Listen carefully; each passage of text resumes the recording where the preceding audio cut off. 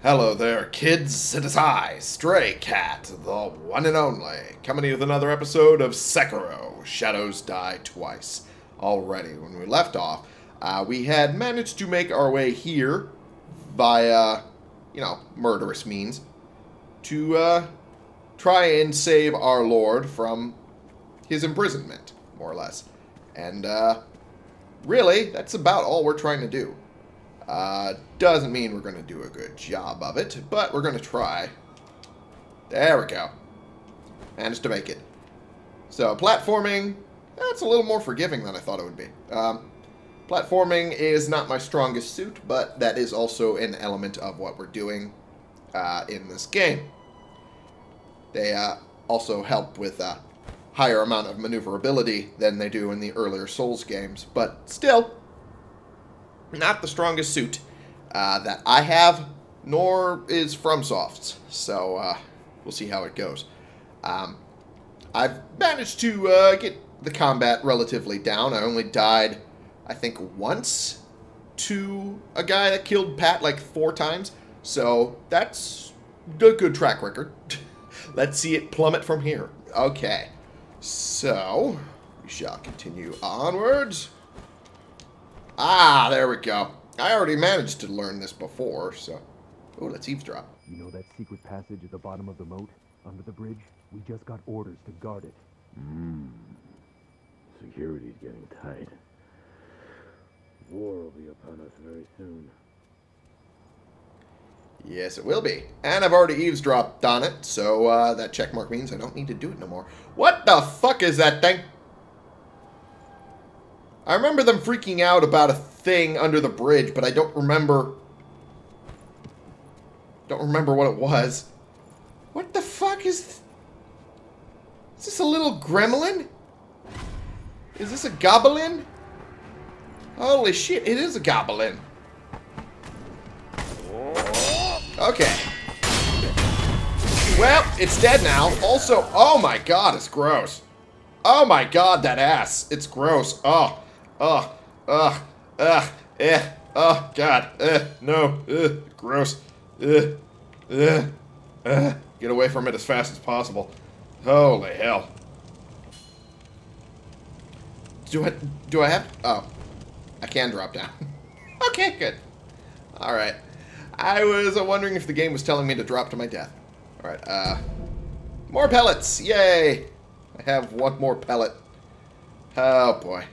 That's all I have. And I can only have 3. So, that's a wonderful thing to know. Alright, so. Downward we go. Isn't this where we started? Yeah, this is kind of where we started, isn't it? No, this has water in it. No, it isn't. It looks very close to where we started, but it's not. What the hell is this thing? Can't get the camera to look at it properly. It's a 4-armed, 6-armed thingamajig. No idea what to think of that. Whoop. Can I grip? No, I can't. Okay. Figured I'd try.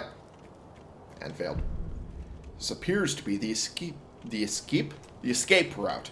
Call the divine air with the reed whistle, of course.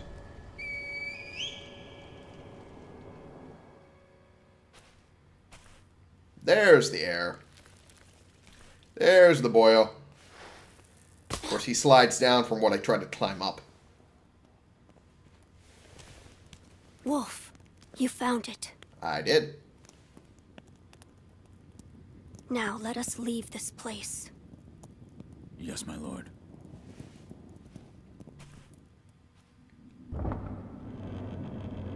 To think that this is the only way, to run from the fated bloodline, is the only answer. Seems like it, unfortunately. Where shall we go once we're away from the castle? I suppose the first thing we should do is cross the Ashina border. Or perhaps we should hide somewhere. What do you think? Whatever you desire. Whatever I desire? That's the wolf I know. My lord. Oh, nothing. I was just reminiscing. Onward then. Alrighty. It's just me. It probably isn't just me. The English voice for the young lord sounds like a woman trying to do prepubescent boy. It's not uncommon, but it's very distinct, that sound. Makes sense, considering they're the only ones that can get high enough to actually... What's the word I'm looking for? There's the Shatner-esque pause for you. Reach the pitch that usually is involved with that youth, but it's almost glaringly obvious. Or maybe that's just because my ears are getting better. I don't know. Maybe. Could be a bit of both. Never know. Alright. Time to head out. The young lord seems to know more about the wolf than he's letting on. And the wolf doesn't remember shit, which doesn't help. Oh, joy. Oh, joy. This is an ominous thing. It may look pretty, but this is an ominous field we're standing in right now. You don't even have to know the history behind it to know that it's ominous as fuck. You don't even have to know the trailer to know it's ominous as fuck. The divine heir. Yes. Last we stood together was your uncle's funeral. Lord Genichiro. Genichiro.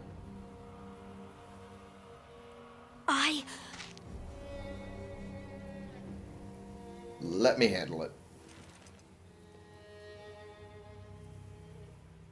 Thank you. Leave this to me.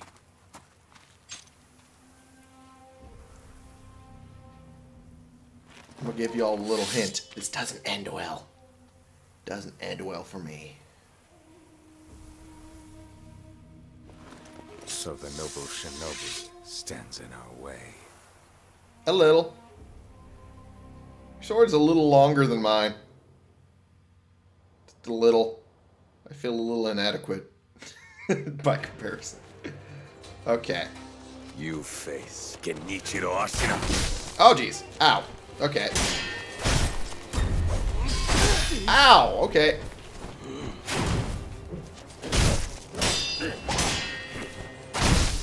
Ow. I tried my damnedest, but I knew it was fated. This is where you lose the arm. It's a battle you're meant to lose.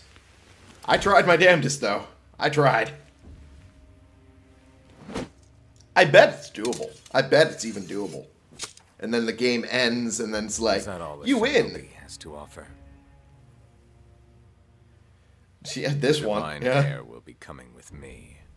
Uh-huh. Oh, that's a face.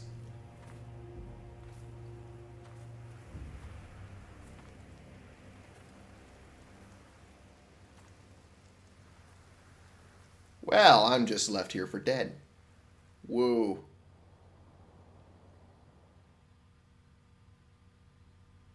I just got bossed.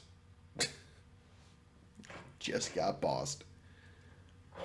That has two meanings, because that was a boss.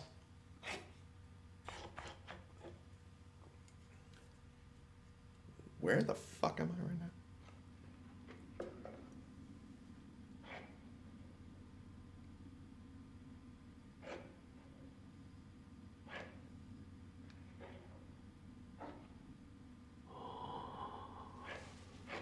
That is a shitty blanket, but I'm at least underneath a blanket.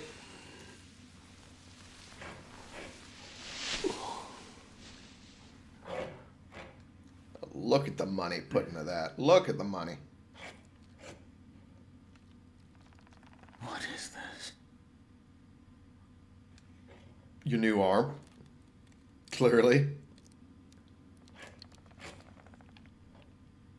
So you're awake. I am.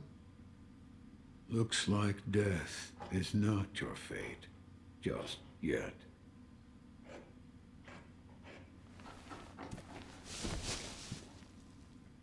just yet is the key phrase there. Shinobi prosthetic. Hey, another achievement. Shinobi prosthetic. Acquired the Shinobi prosthetic. Wow, that seems kind of superfluous to add, but alright. The artificial arm of a shinobi, passed down by the sculptor. A replica of a human arm fitted with a variety of mechanisms, apparently designed with modification in mind. While it bears a number of cuts and is stained thick with blood and oil, it has been impeccably maintained. So it's covered in shit, but it's still, you know, working. Yeah, that is something, all right. A lot of levers and pulleys. I'm noticing that the fingers are operated with ropes, but how are the ropes supposed to respond to my thought impulses? Maybe it's responding to the muscles, but how? I'm overanalyzing it, okay? I'm overanalyzing it because I want to know, but that doesn't mean I don't like it. It's cool. All right. What do you call yourself? Nothing. Your eyes. The eyes of a wolf who has failed in his duties. Or so it seems to me. That is not your concern. Spoken like a true shinobi. I must carve the Buddha. You do what you will. Alrighty. I will. I kind of want to know about the left arm. My left arm. What did you do to me? That is what I call the shinobi prosthetic. A fitting fang for a one-armed wolf. Useless when it comes to carving Buddha, though.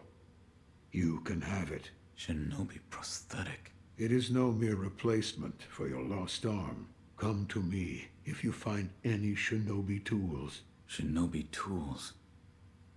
I see. For this device. You catch on quick. If you bring me shinobi tools, I'll find a way to fit them to the shinobi prosthetic. Then you'll come to appreciate its worth. I've said too much. Go now. Alrighty. So, that explanation basically is saying that this arm used to be this guy's. As you can see, he doesn't really have another arm that's visible, so it's presumed that this arm came from him, and that it was altered slightly to fit the wolf. That's the naming convention for this one. All the FromSoft games have them. This one is known as the wolf, especially considering you don't have any other way to name him or change him in any way, shape, or form like you do in other FromSoft games. He's known as the wolf. That's what you get. So, the arm was altered slightly to fit the wolf, and it is also able to outfit a variety of shinobi tools that you're able to get, put onto it, and use at some point. Depends on when you find them. That pretty much covers all of it. And sounds like the wolf is very quick on the uptake when it comes to learning how to use it. So, explains how he quickly catches on to using it during the later parts of the game. Okay, how I got here. Why am I here? All I did was drag you here. Didn't even know if I was dragging a corpse.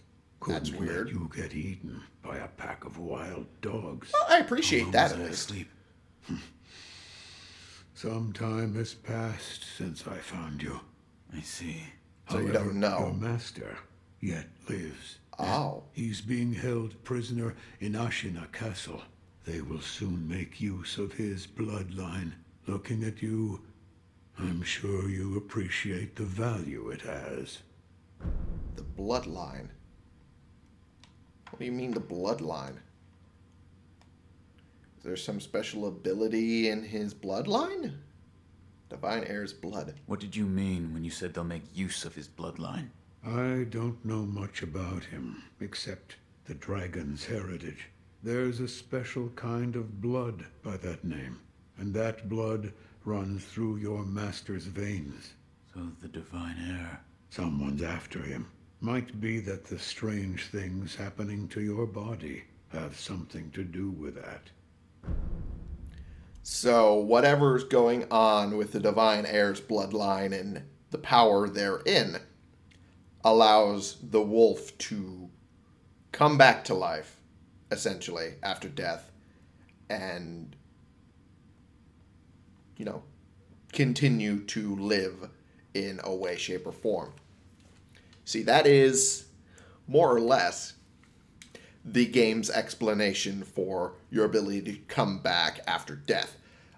For Bloodborne, it's all a dream, and you're waking up from it and then coming back to it and all of that.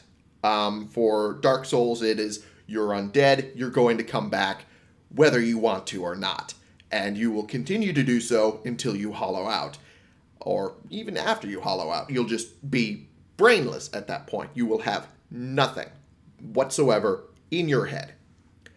You will just be driven by your id rather than thoughts.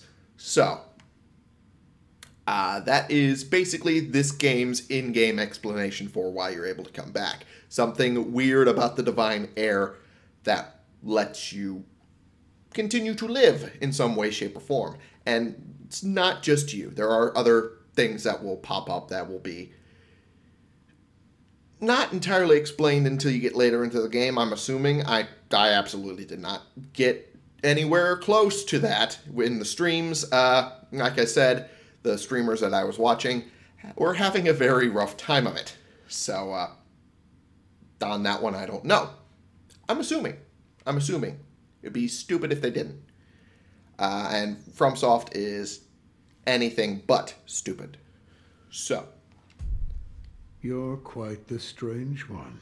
Yet other peculiar visitors have come to this temple. Really? There's one in the clearing to the right of the gate leading off the temple grounds. Two strangers in strange circumstances. You two might get along. Maybe. Huh.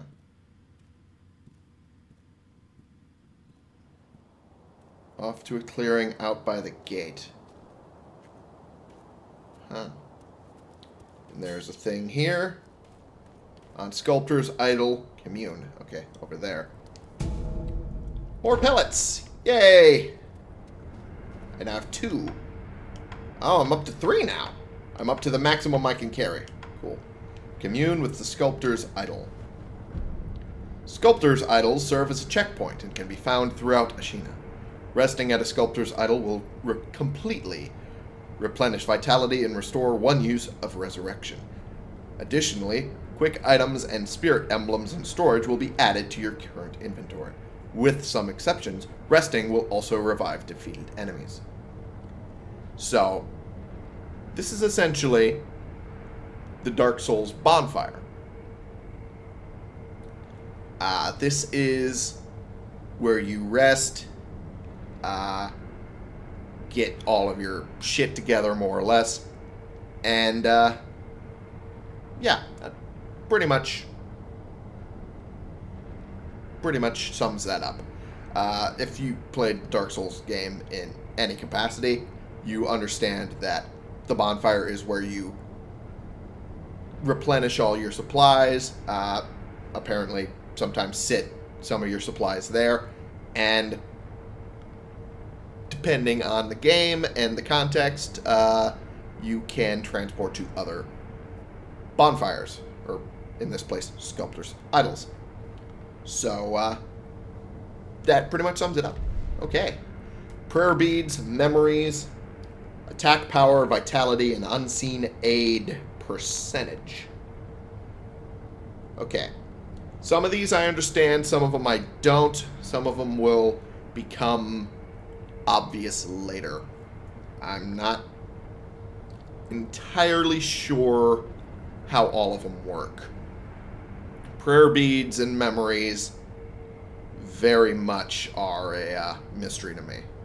Vitality and attack power seem a little more obvious.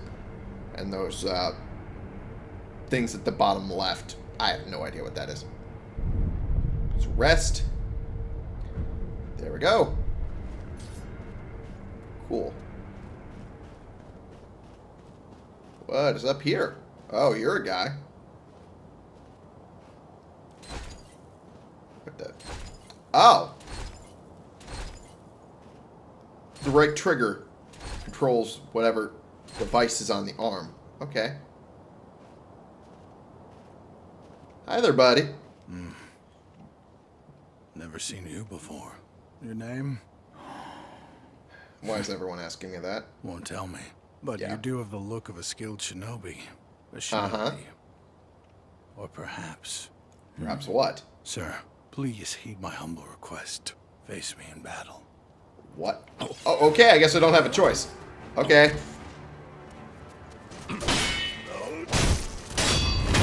Alright. What? Didn't I just kill you? Still alive. What do you mean, damn? What do you mean, damn? Kind of cool. What? How are you? How? That swordsmanship. It was a thing to behold. Few have managed to kill me in such a thorough manner. Thank you. Oh, you. Some call it undying. Others, infested. I can't die, so I just am. How about you? What brings you to a rundown temple like this? Seems you have a lot on your mind. Say, A little. why don't you use me for some sword practice? Might come in handy for whatever your mission is. A warm body that can't die might prove useful to you. I volunteer mine. Well? I mean, that is an extremely valuable resource, but I'm sure that probably hurts. Are you sure about that, man? Are you sure? Because this probably hurts like a fucking motherfucker. I mean... Alright. Very well. Right then. Let's go. They say swinging one sword is a cure for boredom. That doesn't seem like a very sane person's thinking there. But okay, sure, whatever. Alright. Step dodge. Practice the basics of evasion. Oh, so this is how you can practice things, just in case you forget them or you feel a little rusty and you don't want to risk dying multiple thousands of times. In that Sure, case, okay. I stand as your opponent. Alright, cool. Step dodge. Step dodge allows one to avoid attacks. Dodging won't compromise enemy posture, but may help one avoid damage. Evade enemy attacks and attack and perform 3 death blows. Okay. So, I press B when they attack.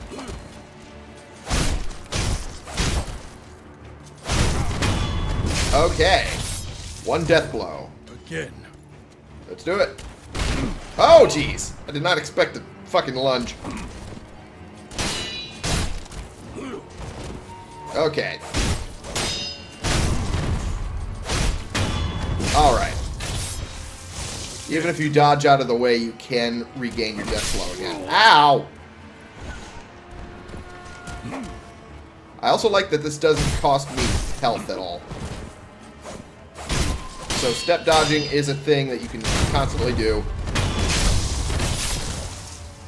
So it is essentially the roll. Yes. Splendidly done. Alright, good to know. Deflecting, attacking. I've already done most of those. Step dodging was new. So, that is the Dark Souls roll. It's just a dodge. Technically, it's more like Bloodborne in that point. It's more agility-based rather than, you know, rolling around. Have you noticed this temple attracts those with nowhere else to go? I certainly fit that description. And I suppose that's why interesting things make their way into the offering box from time to time. The offering Come box, back you say? whenever you like. If you have techniques to try out, I'm at your disposal. Alright, good to know. Inspect offering box. Items that become unavailable elsewhere end up in the offering box. Ah, when the box is illuminated, it means an item has found its way inside. Items can be obtained by inspecting the box and offering money. The box is currently empty. So I'd have to give up money to be able to get the thing that I lost. So, okay. Makes sense. Speaking of... Oh, hi there. I'll talk to you in a second. Right now, though. Ha-ha! Knew it. Light coin purse. A purse filled with a small amount of sen. It can be used to acquire the sen inside. You don't say. It has a somewhat satisfying weight to it. The sen in this purse is not lost upon death. Oh, cool. So, a light coin purse. Okay, so that's just... I'm trying to understand it properly. The light coin purse is the money that you earn, the little coinage over in the corner there. Well, that's a little higher up in the corner. You know what I mean? You see that little coin there? That is something you can earn, and you will lose some of it upon death. The light coin purse allows you to open those up and get more of those coins. And you don't lose those coin purses upon death. So, essentially, if you find yourself running low on the coins, just pop those open. There you go. Alright, makes sense. It's kind of like the souls and... rather, the souls of fallen whatsoevers or what have yous. And the cold bloods, I think, in Bloodborne. I'm a little looser on the terms for Bloodborne than I am with Souls. So, there we are. Talk to you. You truly returned from the dead. The power of the dragon's blood. I never thought I'd see it with my own eyes. Who are you? My name is Emma. I am a doctor serving a certain master. What master? Forgive me, but for his safety, I cannot reveal his identity. Dogen. However, my master gave explicit orders to assist you in any way I can. Okay. I'm not telling you to trust me. However, I must fulfill my master's orders. The gourd of medicinal water you possess, that was originally a creation of mine. I am a doctor, and I will assist you in that capacity. Sounds good. Let's talk. I'd like to make a request. What is it? Please show me your face. What? This white mark, is it a birthmark? No. Then that must mean it appears on those who have received the dragon's heritage. Or perhaps it's a symptom. Are you done? Yes, that will be all. I'm sorry. That was rather rude of me. I'm sure there's been worse. So the white mark on his face, that's also kind of covering his hair a little bit. That's not his old age. Apparently that is possibly either a symptom or a symbol of the power that the divine heir possesses, I'm assuming. Again, like I said, probably a lot of it will be explained in the later game. Don't really know anything past certain points in the game. I'm assuming that that is the case because the kid couldn't have been that old when he was picked up by what's his face while he was scavenging the battlefield, and he can't be that much older now. So he's probably around his 20s-ish, and that is unlikely to be anything but something associated with the dragon's heritage and dragon's blood, what have you. So let's present the healing gourd. You made this gourd. Yes, it was intended for Lord Kuro, but it seems he entrusted it to you. I'm sure you may have noticed, but the medicinal waters in this gourd spring forth on their own. Yep. Even after being emptied, you will find it full again after a short rest. Yes. Is there a way to improve it? Bring me gourd seeds. Gourd seeds? Yes. Medicinal waters flow from gourd seeds. Adding new seeds will increase the volume of these medicinal waters. If you find any, bring them to me. All right. Can do.